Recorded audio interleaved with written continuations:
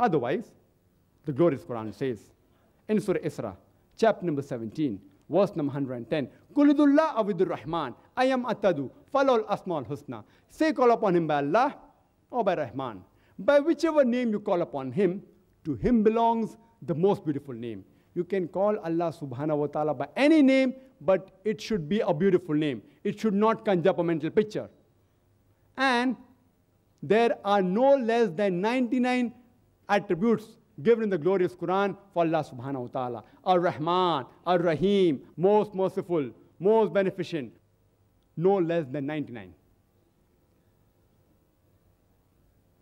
We Muslims, we call Almighty God by the Arabic name Allah.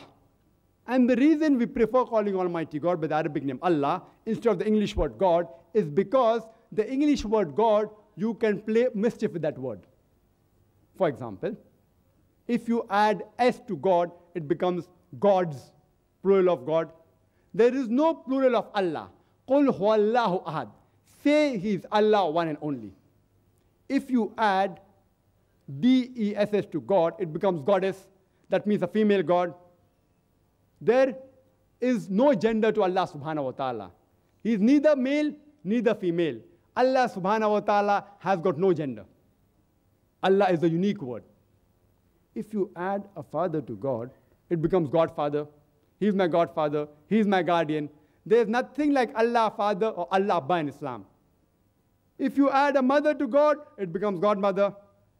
There is nothing like Allah Mother or Allah Ammi in Islam. Allah is a unique word. If you prefix tin before God, it becomes tin God, meaning fake God. There is nothing like tin Allah in Islam.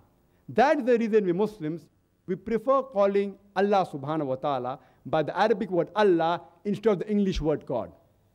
But if some people, some Muslims, use the word God for Allah subhanahu wa ta'ala so that those who don't know the concept of Allah subhanahu wa ta'ala, if they can understand, I have got no objection. But the appropriate word is Allah. It's much more preferred than the English word God.